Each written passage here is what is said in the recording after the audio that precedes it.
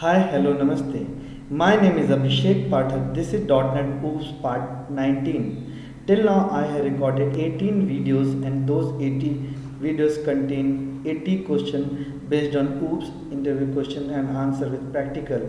As you can see, this document contains all the questions which I already covered. So, like in .NET OOPS part 1, part 2, part 3, part 4, and till last video I covered 80 videos. So if you guys want to clarify earlier videos or earlier question, you can watch earlier videos as well.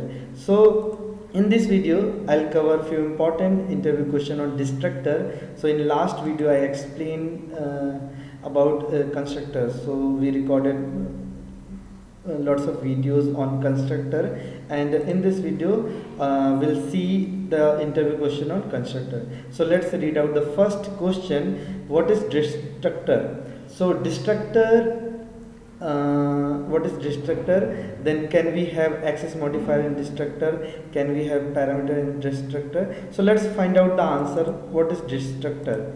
So a destructor runs after a class becomes unreachable. It has the special symbol character in its name, so that is known as a tilde sign. As you can see, this is the one image where I have created one class and it has got destructor also.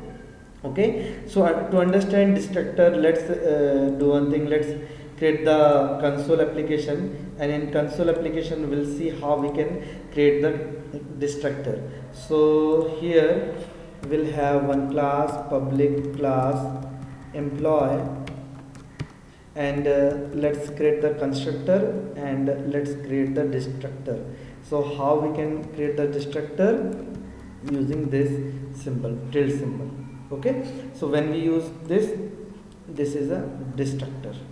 Okay, and okay, so we saw what is destructor and how we can define the destructor, and this is the example of destructor as well. So let's print the message. So this is the constructor, and here destructor.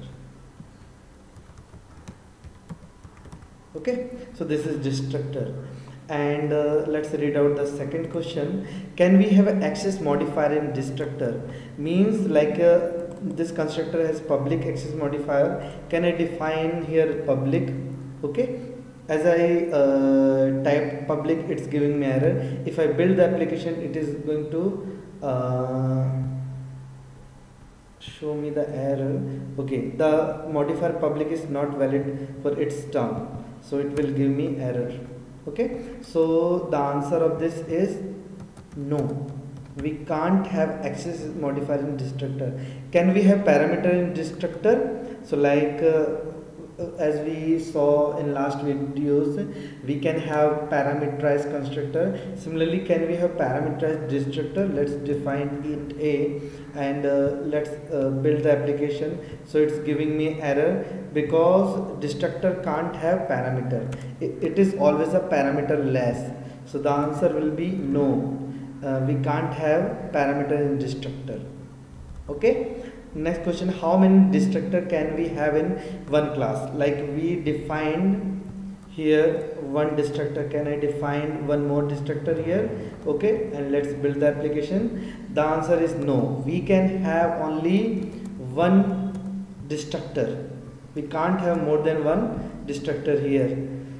Can we define destructor in struct data type? So as you guys know that struct is a data type. If we define any integer a, and if I say f12, so as you can see it is a struct, and we can't have destructor in struct. So the answer is no, we can't have. Do we have any control when destructor will be called? So for this, let's read out the answer. The programmer has no control over when the constructor is called, because this is determined by the garbage collector. The garbage collector checks the objects that are no longer being used by the application if it is considered an eligible for destruction, it calls the destructor and reclaims the memory used to store the object. Destructor are also called when the program exits. Means destructor are also called when we close the application. And this definition I have collected from this slide, that is a MSDN. So if you read out this one, okay, so the programmer has no control over when the destructor is called, because this is determined by the garbage collector. So the answer will be, okay, so the answer will be no. Do we always need to implement the destructor? If I delete this or if I comment this and if I build the application, so build will be successful, there won't be any error, because it is not mandatory to define the destructor. Because what happens if you don't define the destructor, it is garbage collector automatically collects the memory for classes. So we don't need to create the destructor. Okay. Last one, when we define destructor, which method of garbage collector is called? Means which method of garbage collector is called. If you guys know, there are two methods garbage collector use. One is dispose and another is finalize.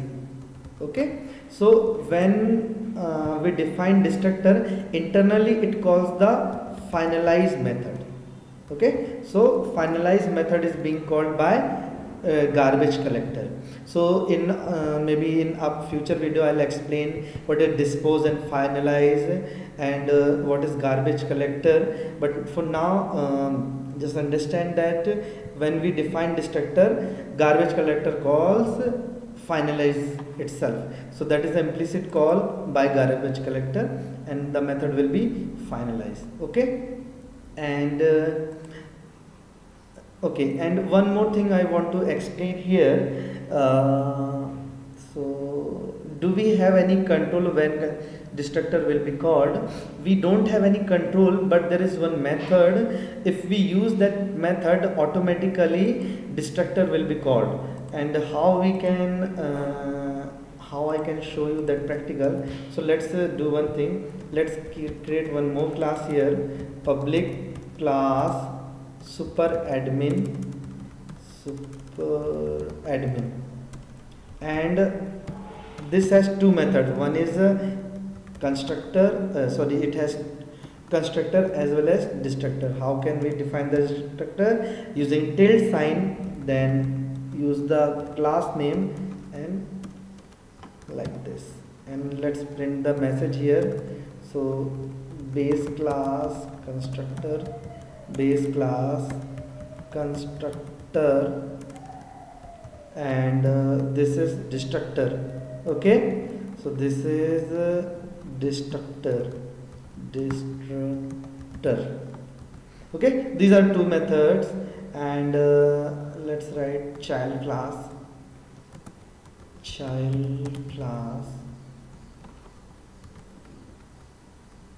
Okay, now let's inherit the class super admin. Yeah, now let's create the employee is equal to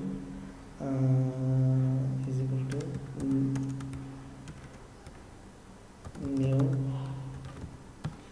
So let's print the message. Prior to that, constructor is creating, constructor is being created, and here we can say destructor is called. Destructor